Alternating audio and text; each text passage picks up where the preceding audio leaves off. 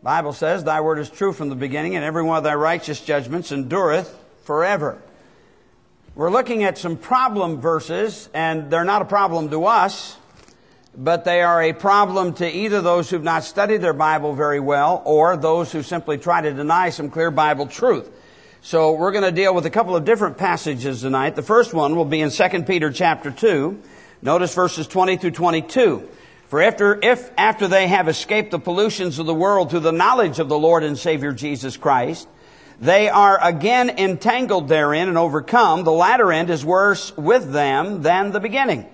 For it had been better for them not to have known the way of righteousness than after they had known it to turn from the holy commandment delivered unto them. But it has happened unto them according to the true proverb, the dog is turned to his own vomit again, and the sow that was washed to her wallowing in the mire. Father, we come to you now in the name of the Lord Jesus, and I plead tonight for the filling of the Spirit of God. Give us what we need, the truth of your word. May hearts be open to it, and Father, we'll thank you for all that you do. In Jesus' name we pray. Amen. Of course, it's important that, since some obviously may have missed what we covered on once saved, always saved, I need to review it very, very briefly without turning to all the verses that we turned to when we first covered it. Why do we believe in the eternal security of the believer? Number one, Jesus taught it. I mean, you just go to John 3:16, for God so loved the world that he gave his only begotten Son, that whosoever believeth in him should not perish, but have everlasting life.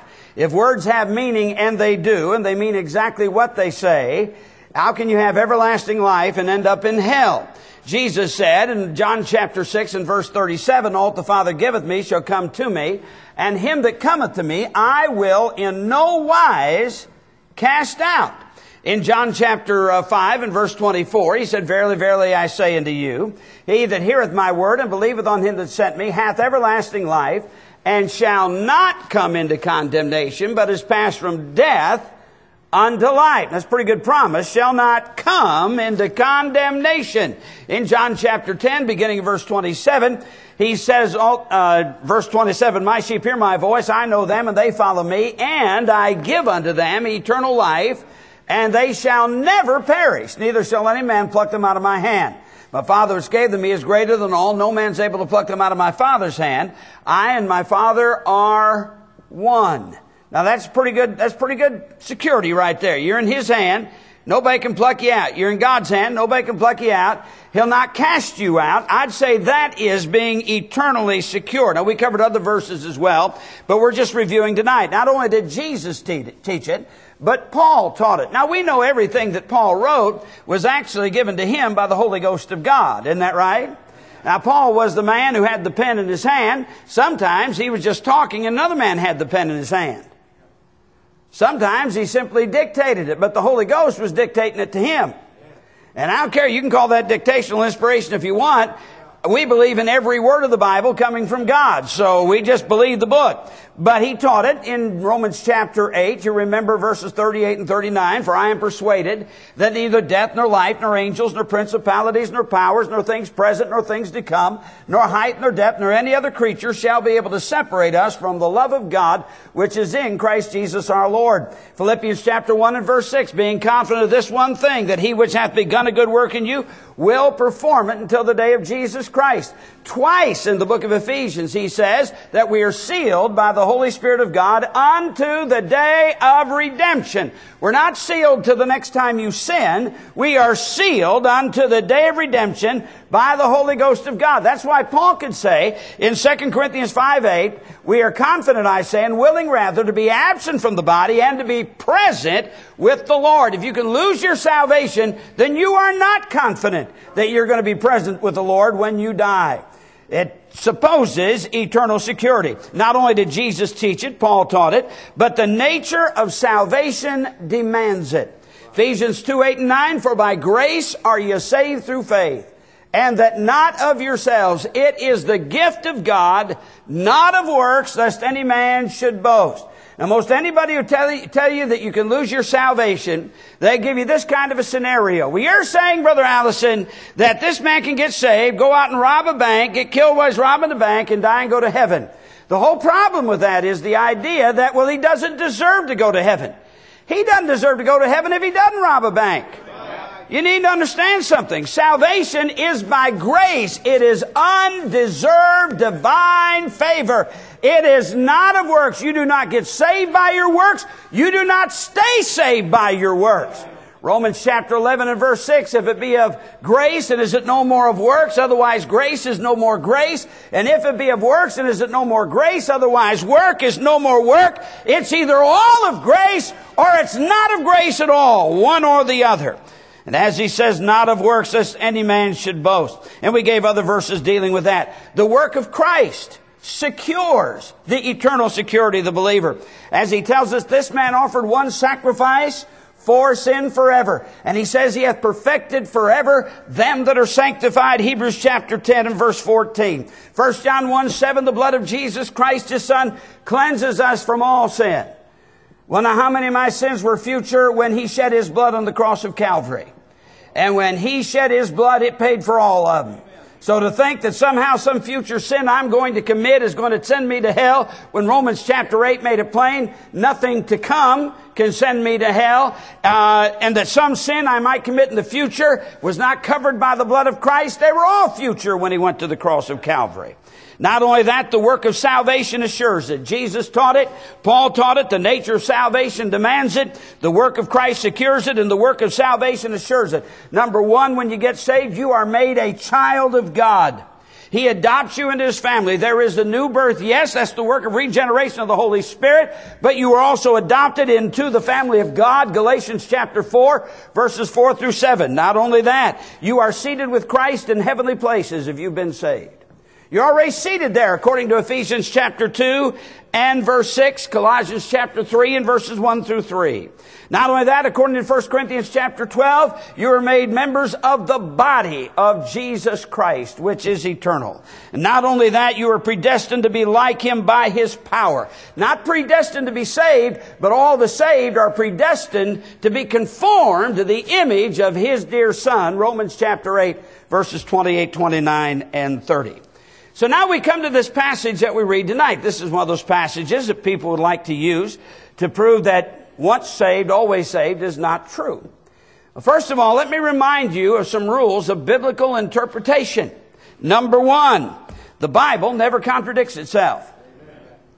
Now we've gone through an awful lot of verses. We didn't cover them all tonight, of course. An awful lot of verses very plainly tell us that once you're saved, you are saved for eternity. The Bible never contradicts itself. Number two, never undo clear verses with the unclear. Never take a very clear verse of Scripture and somehow cloud it and make it mean something else on the basis of a verse that you can't get hardly any two people to agree on to begin with. Number three, always interpret the unclear in light of the clear. That's very important. And all Scripture's first interpretation is always according to context. Always look at the context. If you're going to remove Scripture from its context, then you can get the Scripture teaching that there is no God. For the Bible says very plainly in the Psalms, there is no God. That's an exact quote. But the whole verse says, the fool has said in his heart, there is no God. So don't let people go and take those verses out of context to say something that they're not saying. So the first thing then that we have to look at is the context of the passage. Who is he talking about? Well, the passage does not begin in verse 20. You go all the way back to verse 1 of chapter 2. It says, but there were false prophets also among the people, even as there shall be false teachers among you, who privily shall bring in damnable heresies, even denying the Lord that bought them, and bring upon themselves swift destruction. In verse 1, he calls these people, notice, false prophets, and he calls them false teachers. Look down at verse 9. The Lord knoweth how to deliver the godly out of temptation, and to reserve the unjust unto the day of judgment to be punished. Now it's an interesting term, unjust, because just a few verses before that, in verse 7, he talks about Lot, who definitely did not have a stellar Christian life. And it says here, and delivered just Lot. Lot was just. Why? He was born again. Didn't live like a just man. Didn't act like a just man. His thinking had been warped because of what he had exposed himself to. But he was just. The people he's talking about in this passage are unjust. These are people that have not been born again. Not only that, it says about him in verse 12. But these as natural brute beast. That's what he calls them. Natural brute beast. In verse 13, it says, and shall receive the reward of unrighteousness, as they that count it pleasure to ride in the daytime. Spots they are, and blemishes, sporting themselves with their own deceivings, while they feast with you. So he calls them spots and blemishes. And then in verse 17, these are wells without water, clouds that are carried with a tempest, to whom the midst of darkness is reserved forever. These people are not don't have something and lose it. You notice where they're reserved for. It's for darkness forever. They are wells without water. They are clouds blown about by the wind. Now that's who he's talking about when you get to verses 20 and 20 through 22. He's already set the basis. But also notice the things that these people do. In verse 1, we read it. They bring in damnable heresies. They deny the Lord that bought them. According to verse 2, they get many followers, and many shall follow their pernicious ways, by reason of whom the way of truth shall be evil spoken of. You go down through history, and you'll find there have been many false teachers who've gotten themselves great crowds. But great crowds does not determine truth. People are easily led astray. Not only that, we see in verse 10, they walk after the flesh. For he says, but chiefly them that walk after the flesh, in the lust of uncleanness, and despise government, presumptuous are they, self-willed, they are not afraid to speak evil of dignities. So they despise government, they speak evil of dignities. By the way, angels won't do that before God. They don't do it. Now, also, verse 12, they speak evil of things they don't understand. But these, as natural brute beasts, made to be taken and destroyed, speak evil of the things that they understand not, and shall utterly perish in their own corruption. Now, it's obvious from what we've read so far, we're not talking about people who are saved. And you remember this, you cannot lose that which you do not have. If you are not saved, you sure can't lose salvation. You don't have salvation. According to verse 18, they speak great swelling words. Notice it says, for when they speak great swelling words of vanity, that is emptiness, they allure through the lust of the flesh, through much wantonness, those that were clean escape from them, who live in error. And then in verse 19, notice, while they promise them liberty, they themselves are the servants of corruption. For of whom a man is overcome, of the same is he brought in bondage. Now God gives some warnings concerning this crowd. He says, for instance, in verse 4, he warns them that he judged fallen angels. And then in verse 5, he judged the lost world. Man, he destroyed an entire world in Noah's day. Think about that. He's destroyed. You know, God's judgment is often very severe. I tell you, you talk to most people in the quote-unquote professing church today, and they get this idea that God's not harsh about anything. Listen, God's not playing. You look down through history in His Word, He hasn't been playing with mankind. And somehow for mankind to get this idea that God doesn't really mean any of that harshness, yeah, that's in the past, but He's changed, He's mellowed. He has not changed. For I am the Lord, I change not. Malachi chapter 3 and verse 6. He tells us in verse 6 that he judged Sodom and Gomorrah. Notice it says, in turning the cities of Sodom and Gomorrah into ashes, condemned them with an overthrow, making them an example unto those that after should live ungodly. That's men, women, children, everything else that was there. God killed them. We're talking about God killed them. He's warning about the judgment that these people are facing. They may be religious, but judgment is coming. He tells us in verses 7 through 9 that He delivered the saved, even though his life was dirty, that was Lot, and reserved judgment for the lost. And then in verse 13, he tells us, notice, and shall receive the reward of unrighteousness as they count it pleasure to ride in the daytime. Spots are they and blameless, sporting themselves with their own deceivings while they feast with you. And then in verse 17, he says in this verse, these are wells without water, clouds that are carried about without tempest. Now look at this. To whom the midst of darkness is reserved forever. I have a quote here from Harry Ironside. Obviously, he wrote this probably about 80 years ago. But the Spirit of God in verses 20 and 21 is not contemplating reality, but simply profession. In other words, these people profess salvation. You remember the story, of course, that Jesus told about the farmer who had his servants sow the good seed, and then at night the enemy came in and sowed tares among the wheat. I got news for you. At Madison Baptist Church, I don't have any doubt there's tares among the wheat. You're not going to have a place, it's a soul-winning place, that's not going to have some tares in it. And if you're looking for a church that doesn't have any, well, you'll never stop any place.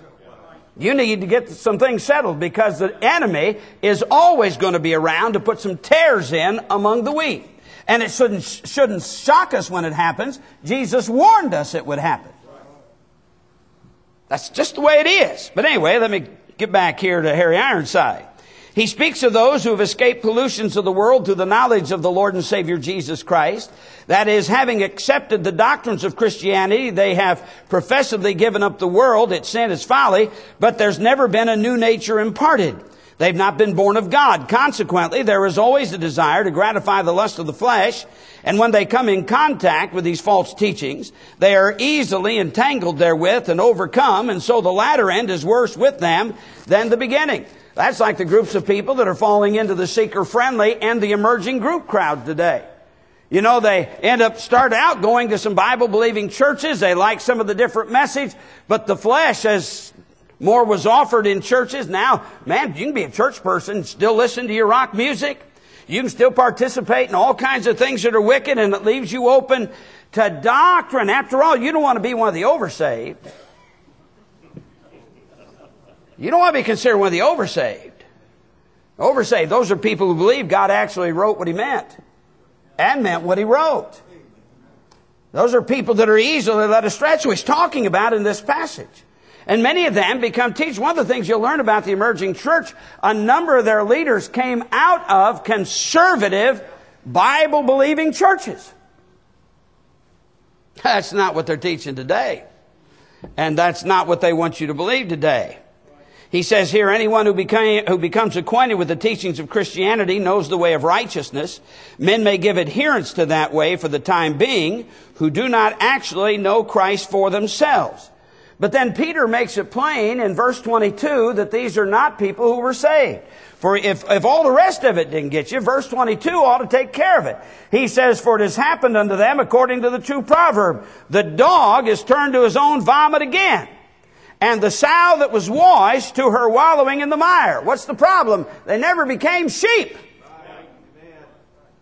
Remember, Jesus said, my sheep hear my voice. I know them. They follow me. He tells us in 2 Corinthians 5:17, therefore, if any man be in Christ, he's a new creature. Old things are passed away. All things are become new. You're made a new creature. Why, man? I don't go back to the hog pen anymore and wallow in the mud. And I'm not like a dog that goes back and eats its vomit. I'm now a sheep, and I belong to God. What? His sheep. Hallelujah. These were people who never got born again. Oh, they're religious. They had all the outward trappings, and even their speech seemed to show it. But you look at this long description, that's obvious. These are not people. These are not people who were born again. Many of your cult leaders get the exact description of these folks. Take Joseph Smith, the founder of the Mormons. He belonged to just about every different denomination that there was, and for a while in each of them seemed to be a good member. Take Thomas and Alexander Campbell, the founders of, what is today the Church of Christ, or the Campbellites. They were out of the Red River Baptist Association when they started pressing their teaching for baptismal regeneration. You see, the description is given right here. 1 John 2:19 says, they went out from us because they were not of us. For if they had been of us, they no doubt would have continued with us, but they went out, that they might be made manifest that they were not all of us. That's reality. It's not a problem verse for us because these verses here are not talking about saved people to begin with. Well, let's go to another one that causes some people trouble. Go over to the book of Hebrews chapter 6. Hebrews chapter 6. Notice verses 4 through 6 specifically. For it is impossible for those who were once enlightened and have tasted of the heavenly gift and were made partakers of the Holy Ghost and have tasted the good word of God and the power of the world to come, if they shall fall away, to renew them again unto repentance, seeing they crucify to themselves the Son of God afresh and put him to an open shame. Now again, first thing we have to do is go to context, because you always interpret Scripture within the context. Hebrews is a book that is written to Hebrew Christians, people who were born again. They had been Jews, and they were facing great persecution because they had become believers in Jesus of Nazareth as the Messiah. As a result, some of them, because of the persecution they were under, were tempted to turn back to the trappings of Judaism. And the writer is basically writing to say that what they have in Christ is far better. And you remember in chapter 1, he lets them know that he is better than the prophets. In chapter 2, we see he's better than the angels. We see he's also better than Moses. By the time you get to chapter 5, he's better than Aaron's priesthood. And he begins a discussion in chapter 5 that the priesthood of Christ is after the order of Melchizedek. He begins to explain that in chapter 5, and then he interrupts that teaching on the priesthood to give a rebuke. If you look at verse 11. Well, let me go to verse 10, because that's at the end of this part of the discussion on being the high priest after the order of Melchizedek. He says, called of God and high priest after the order of Melchizedek. And it's almost like, as he writes, he's thinking, you know, I just said something. These people are not at the place where they can get it. For he says to him here, of whom we have many things to say and hard to be uttered, seeing ye are dull of hearing. For when for the time ye ought to be teachers, ye have need that one teach you again, which be the first principles of the oracles of God, and are become such as have need of milk and not of strong meat. For everyone that useth milk is unskillful in the word of righteousness, for he is a babe. But strong meat belongeth to them that are of full age, even those who by reason of use have their senses exercised to discern both good and evil. You know, I don't have to sit down and parse a rock song to know it's evil. I don't have to look at who the person is that sang it. I don't have to look at the musical score. I don't have to see how they're dressed. Why? My senses have been exercised, man. As soon as I hear it, I know it's evil. You understand that? There are some Christians have never come to the place to get deep in God's Word. They don't want to list anything as being evil. They have a good God, good devil. It makes no difference. As a result, they become dull of hearing. They want to wear what they want to wear, go where they want to go, do what they want to do, talk like they want to talk. They're dull of hearing. They can't go on to the deeper things in the Word of God. They've not even learned to discern the difference between good and evil. I'm absolutely silly. There's some Christians today talking about whether or not drinking's all right. Man, it's wicked. It's a sin. There's so many curses on it in the Word of God. That ought to take care of it. But some people, they've not had their senses exercised to discern the difference between good and evil in a number of areas. By the way, your parents didn't start teaching you the times tables or geometry or algebra when you were 6 months old. You know what they taught you? No. First thing they taught you was some things not to do. I mean, they weren't even expecting you to talk at 6 months. They'd been shocked if you did, and had been thrilled and told everybody and tried to get you to repeat it. Isn't that right? But the truth is, if you didn't learn the difference between some parts of good and evil before you could even learn all the other stuff, you wouldn't have been allowed to make it here. You'd have been putting your finger in light sockets. You'd have been all kinds of stuff that had been dangerous. You had to learn something about some right and wrong. By the way, that's always been part of life. It's one of the reasons the book of Proverbs is written. So you'd be able to discern the difference between the strange man, the evil man, the strange woman, and so on. I'm not even preaching on that tonight, but that was pretty good though, wasn't it? I liked it. It's free. All right. Now, so then he says in verse 6, he says, therefore, leaving the principles of the doctrine of Christ, let us go on into perfection, not laying again the foundation, here's the foundation, of repentance from dead works, and of faith toward God, of the doctrine of baptisms, and of laying on of hands, and of the resurrection of the dead, and of eternal judgment. And this will we do if God permit. Do you realize what I just described is what most of the preaching is that goes on in our churches? And that's milk. That's just milk. And these people weren't ready for anything other than milk. But you've got to come to a place where you can sit and listen to a message on justification and get something out of it. Regeneration. You got to be able to listen to some messages on eschatology and learn something about last things. I could use all those other long words too. I memorized some of them. Don't know what they mean, but they're cool. Then he says, for it is impossible for those who were once enlightened.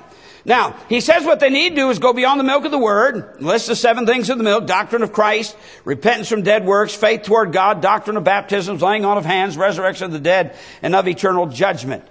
We can move on if God permit. That's when you get to verses 4 through 9. Now, this is a passage that a lot of people have had differing opinions on for a long time. I'm going to give you 2 different possible explanations. You can read it. I want you to think about it. One explanation, number 1, keeping in mind the context. He's not talking about losing salvation. By the way, if he is talking about losing salvation, then once you lose it, you can't ever get it back. You know, most of the people matter of fact, almost all the people believe a person can lose their salvation, thinks, but you can repent now and get it back again. If that verse is teaching you to lose your salvation, it's impossible to renew them again to repentance. Once you place that definition on this verse, you've just made it plain. Once you've lost it, you're done. That's it. Remember, we are moving on if God permits. He's going on because those who would have fallen back into those teachings cannot be saved. Matter of fact, that's pretty much the teaching that Scofield gave in the Scofield Bible. He does not doubt the salvation of those that he's writing to. As a matter of fact, if you look back in chapter 3 and verse 1, wherefore, holy brethren, partakers of the heavenly calling, consider the apostle and high priest of our profession, Christ Jesus. Does he doubt their salvation? Not at all. You go over to verses 9 and 10, by the way, at the end of this passage. He says, but beloved, we are persuaded better things of you, and things that accompany salvation, though we thus speak. For God is not unrighteous to forget your work and labor of love, which ye have shown toward his name, in that ye have ministered to the saints, and do minister. In other words, this is very similar to 2 Peter chapter 2, as we covered that. Except these had not gone as far. They had come to the place where the Holy Ghost of God had convicted them. They recognized it's true. I'm lost. Christ is my only hope. They've come to that place where they know they need to make the decision.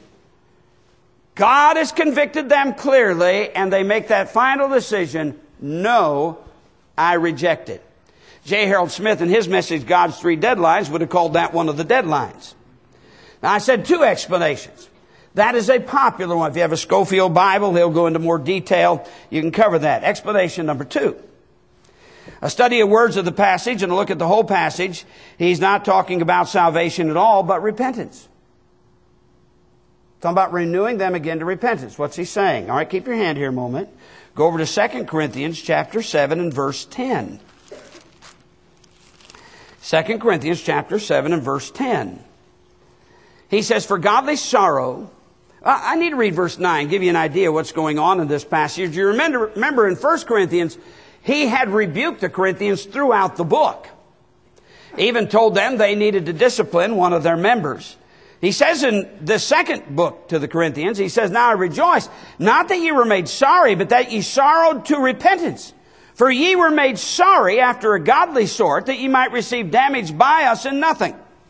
For godly sorrow worketh repentance to salvation, not to be repented of, but the sorrow of the world worketh death.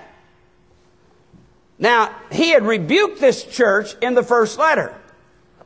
They repented. And he's letting them know that godly sorrow worketh repentance unto salvation. For instance, According to chapter 2, the man who was taken in adultery with his father's wife had gotten right. The church was commanded to forgive him. What did he do? Here's a saved man who repented. Here's a church of saved people who repented. What salvation is he talking about? The salvation from judgment. In Philippians chapter 1, when the Apostle Paul was in prison, he mentions to the Philippians that their prayers would bring about his salvation. He's not talking about the salvation of his soul. He's talking about the salvation from jail. This is dealing with the salvation from the judgment of God upon His people. Does God judge His people? Just read the book of Revelation. Of course He does. He warns the church at Ephesus when He says, I have somewhat against you and that you've left your first love. He says, remember therefore from whence thou art fallen, and repent and do thy first works, or else I will come unto thee quickly and remove thy candlestick from its place. So that church getting right would save them from the judgment of losing their church. For the candlestick is the church, according to chapter 1 and verse 20 of the book of Revelation. So we come back to this passage. And remembering that, by the way, Ephesus was not the only church that He told to repent. God does tell Christians to repent. And here's the idea. The word translated fall away, by the way, that's translated fall away, is not the word apostasia. He's not talking about becoming apostate in this particular place. It has the idea to fall by the side, that is to wander. The idea is having now fallen by the side. What was Paul's concern in chapter 9 of 1 Corinthians? Why did he continually beat his body to bring it under subjection? Lest at any time he be made a castaway. He didn't want to be set on the sidelines. He wanted to continually serve God. And that's the idea. You get into sin, brother, you'll lose your power. You might even you'll lose your position. You can lose your ministries. And you who one time served God can end up sitting on the sidelines from now on if you're not careful. It could happen to me. It could happen to you. Galatians 6:1, brethren, if a man be overtaken in a fault, ye which are spiritual, restore such a one, the spirit of meekness, considering thyself, lest thou also be tempted.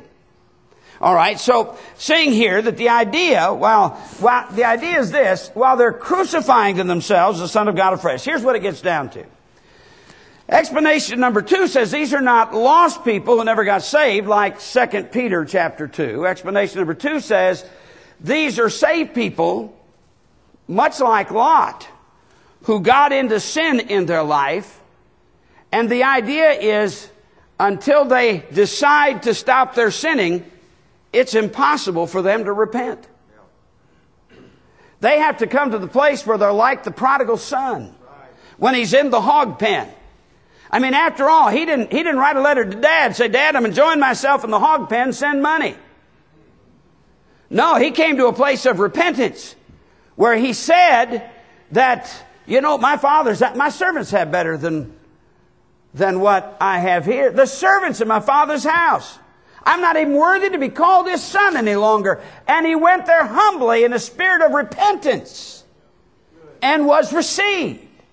Well, until he made that decision, then he's just staying in the hog pen. He'd already spent his inheritance, by the way. Dad wasn't going to, I'm trying to think of the word, subsidize his continually living in the hog pen. I've seen it over and over again. Matter of fact, you take a person gets into any sin until they come to the place where they're willing to say, hey, I'm wrong. I'm in sin. You can't get them back right with God. It's not possible till they come to that particular place. Now, if you notice verses 7 and 8, he says, for the earth which drinketh in the rain that cometh oft upon it, and bringeth forth herbs, meat for them by whom it is dressed, receiveth blessing from God, but that which beareth thorns and briars is rejected and is nigh cursing, whose end is to be burned. He's not talking about the land here. He's talking about the fruit of the land. Bad fruit will be burned. Well, that harmonizes with 1 Corinthians chapter 3, verses 13 through 15. He says, every man's work shall be made manifest, for the day shall declare it, because it shall be revealed by fire. For the fire trieth every man's work of what sort it is. If any man's work abide, which he hath built thereupon, he shall receive reward. If any man's work be burned, he shall suffer loss, though he himself shall be saved, yet so is by fire. Yeah, that fits. That goes right along with the Scripture. The person falling back will be saved, yet so is by fire, but will only have ashes to present at Jesus' feet. And so he says in verse 9, but beloved, we're persuaded better things of you. He's not looking at these people dying and going to hell.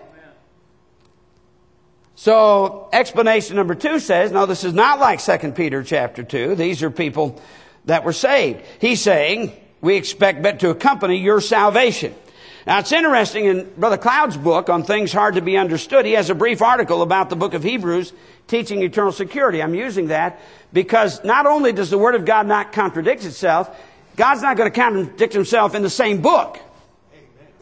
And notice Brother Cloud gives, I believe, gives 6 reasons, 6 ways that the book of Hebrews teaches eternal security. Number 1, Christ's purging promises security in Hebrews chapter 1 and verse 30. Number 2, Christ's rest promises security in Hebrews 4 and verse 10. Number 3, Christ's hope promises security in Hebrews chapter 6, verses 17 through 19. Number 4, Christ's high priesthood promises security in Hebrews chapter 7, verses 25 and 26. Number 5, Christ's blood promises security in Hebrews 9:12 and verse 26. And in those things, 4 things under this about Christ's blood, we have eternal redemption through his blood in Hebrews 9:21. Sin is put away through his blood in Hebrews 9:26. We are sanctified once for all through his blood in Hebrews 10 and verse 10. And we're perfected forever through his blood in Hebrews chapter 10 and verse 14. Then the 6th one was this: Christ's covenant promises security in Hebrews 8:12 and 10:16 through 19. It is obvious even from the book of Hebrews, yet alone from all the other verses that we've covered on eternal security as we've covered it, there's no way this passage could be teaching that you can lose your salvation. So he's either dealing with people who came to that place, like the people in 2 Corinthians chapter 2, who came to the place where they recognized it was truth, but they make the final decision not to take it. They tasted the good word of God. They tasted. They didn't take it in. It's not theirs.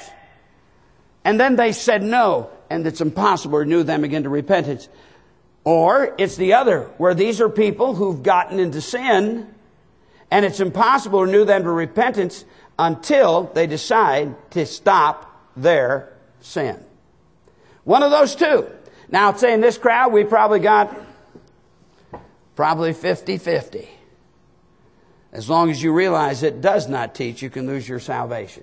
And if you're one of those, you say, well, no, I believe teaching you can lose your salvation, then you've got to believe you can't get it back once you lose it.